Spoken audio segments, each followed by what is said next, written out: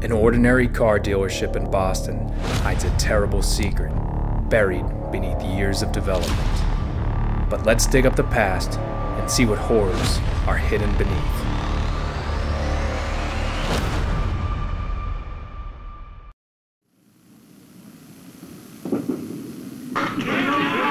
He gets 9, so that picks up 7 pins and puts him up to a 26-pin lead. Saturday mornings, families all around Boston would tune into Channel 5 to watch candlepin bowling, filmed at Sammy White's Brighton Bowl.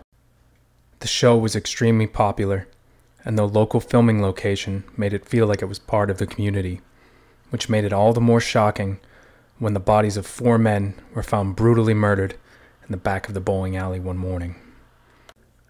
Sammy White was a popular catcher for the Boston Red Sox, who after his retirement opened a few bowling alleys around the Boston area. He went on to become a professional bowler himself in his retirement years. Let's go out to Fenway Park, and I'll take you through the story of the massacre at Sammy White's Brighton Bowl.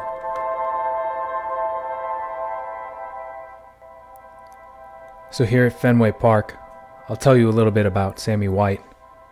As I said before, he was a popular catcher for the Red Sox from 1951 until 1959. In 1953, he made the All-Star team, and at the time was the only player to score 3 runs in a single inning.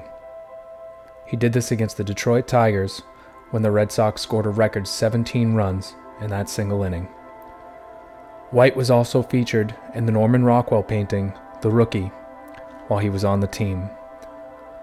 Although Fenway Park has changed a lot, many of the features were still the same in the years that Sammy White played there. We see the world-famous Sitco sign over Kenmore Square as we leave Fenway Park and head down Commonwealth Avenue into Brighton to talk about the murders. On the morning of September 22nd, 1980, an employee arrived for work at the bowling alley, and he noticed a safe open and called police. He said it was fairly obvious that something was wrong and not likely that the safe was left open accidentally. When police arrived, they searched the building, more than likely thinking they were investigating a break-in or possibly a robbery. When they searched the mechanical room that housed the pin resetting equipment, however, everything changed when they discovered the horrific scene. The bodies of 4 men were scattered in the room. Blood was reportedly everywhere. Each man had their hands bound behind their backs, and their brutalized bodies made it difficult for first responders to see that they had also been shot. Near the bodies, a bowling pin, covered in blood, was on the floor. This was later determined to have been used by the killer to bludgeon the men before they were killed.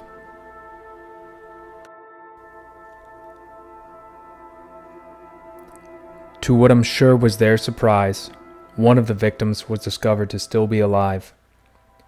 He was rushed to nearby St. Elizabeth's Hospital, but did not survive. Some reports had it that he died on the way to the hospital. Others said that he made it to the hospital and then died. Either way, the one chance the police had at an eyewitness was gone.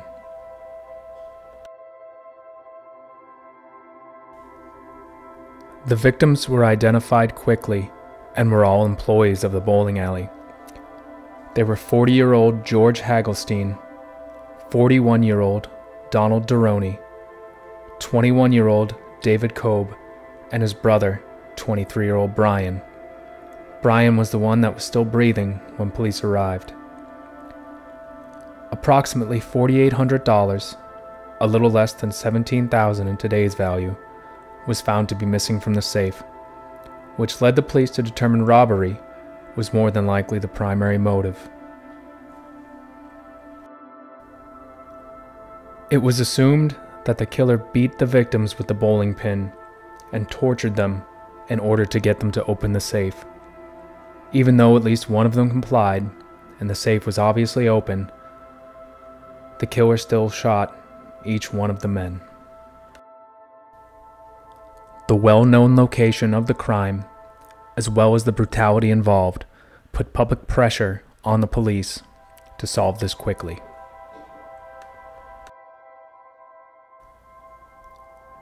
Not long into the investigation, the police focused on 41-year-old Brian Dyer, who was living in Somerville, a city just next to Boston.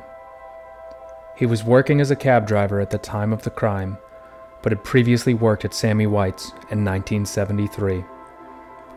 It was reported, but not confirmed, that he had gone to Sammy White's in the days before the murders in an attempt to get his job back. Dyer was a large, muscular man who was known as Shaky due to a possible nervous disorder, though one Brighton resident was quoted as saying, "You didn't call him Shaky to his face." Those who knew him, including a neighbor of mine, described him as strange or weird. It was also said that he was quiet and kept mostly to himself, but yet another report said he was known as a practical joker. So it seems maybe no one knew the real Brian Dyer, and I'm sure no one could have predicted that he would have committed such a violent murder of 4 people. Some of the evidence against Dyer was a sudden influx of cash that he used to pay off debts and buy a new car. This was a man that was usually known to be struggling financially, and there was no explanation for his sudden newfound wealth. He was also reportedly a heavily indebted gambler, giving him a reason to need this much cash. Because of the amount of press coverage and the media's description of the brutality of the crime, a move was made to reinstate the death penalty in Massachusetts. It passed in the legislature and was signed into law by Governor King in 1984. The state Supreme Court, however, overturned it and ruled it unconstitutional later that same year. It is not known if Dyer would have been eligible in the timeline had the law not been overturned. Dyer was eventually sentenced to 4 consecutive life sentences for the murders.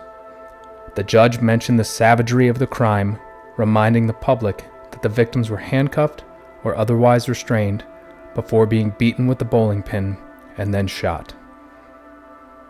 Dyer died in prison in 2011. The bowling alley was closed in 1986, and not long after, it was torn down and a car dealership was built in the location.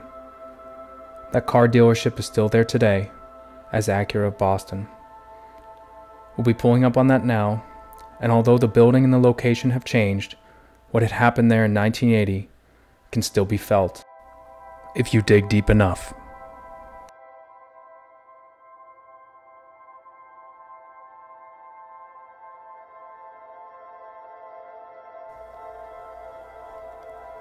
Sammy White went on to open other bowling alleys in the Boston area, but they all eventually closed as well.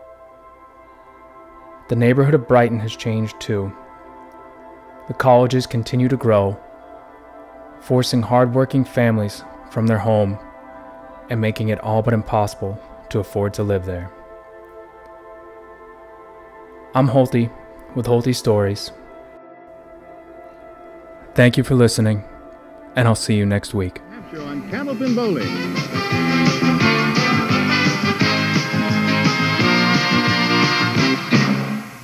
Hi everybody, welcome once again to Candlepin Bowling. I'm Don Gillis, and you all know by now that this program is on videotape. We do our taping here at Sammy White's Brighton Bowl, sometimes several weeks before you actually see the telecast. It's always 3 strings of Candlepin Bowling, total pinfall determining our winner. That winner is rewarded with a handsome marble-based...